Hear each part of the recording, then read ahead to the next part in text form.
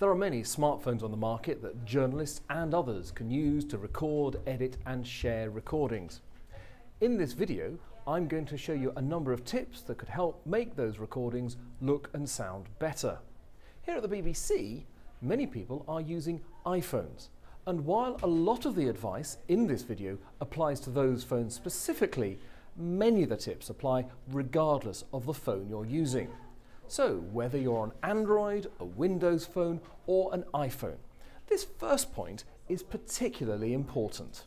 It's always wise to go into airplane mode before you start recording. This would stop your phone receiving a phone call. If you were to get one while recording, it'll instantly interrupt you and you may not get a second chance.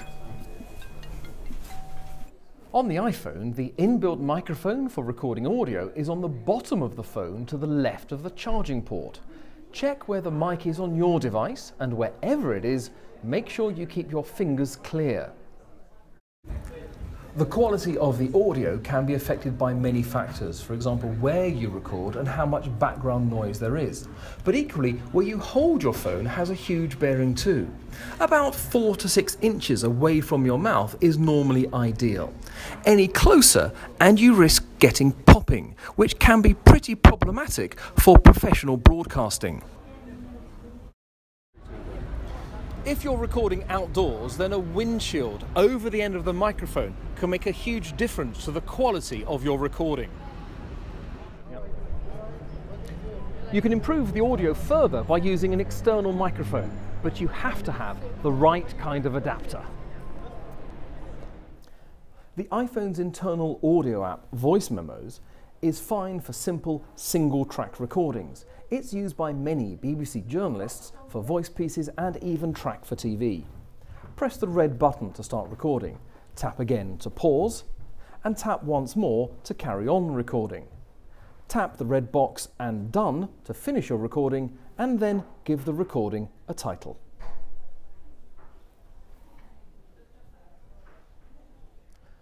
To listen back to your recording, tap the title and then the blue play triangle. Press the red button to start recording. Tap again to carry on recording.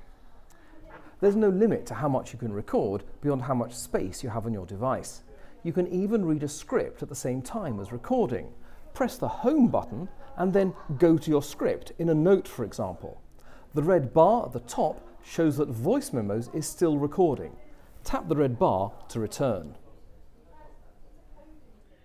To share your recording, tap the title and then the box with a forwarding arrow to reveal a number of options. Email is a quick and reliable method, but it's limited to 14 minutes of material.